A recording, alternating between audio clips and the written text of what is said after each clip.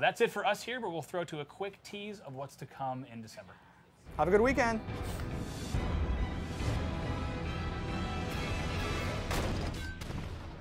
What's up everyone, my name is Christian and this is Modified Gaming. If you missed 343's Halo live stream yesterday, you missed out on some pretty exciting announcements. The first thing that we see in the December teaser video they showed us is a very familiar helmet and armor configuration that has the whole community in a forum war. To the untrained Halo eye, that would be the Mark V armor from Halo Combat Evolved, but if you look closely, it resembles the Mark IV armor a lot more from the Halo War series, which is what I believe it to be. The Mark IV armor is very similar to Mark V, but a couple of the things that set it apart and why I believe the new Halo 5 armor is Mark IV and not Mark V are the large gill-like incisions near the mouthpiece of the helmet and the large broad shoulder pieces. But I want to hear what you think. Do you think it is the Mark IV or Mark V?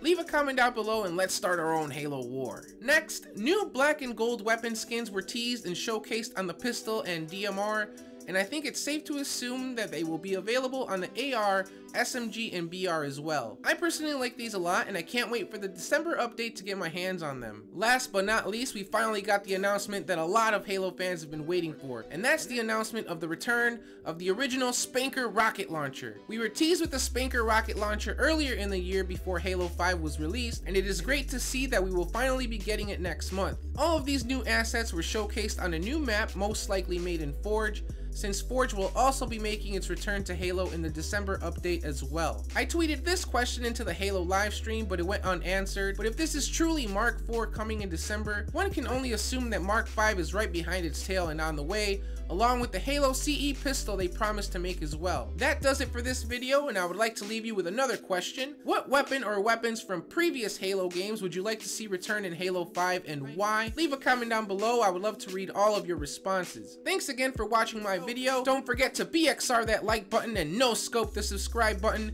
to stay up to date with all of my Halo 5 content. This has been Christian of Modified Gaming, and I'll catch you guys out on the battlefield. Peace out.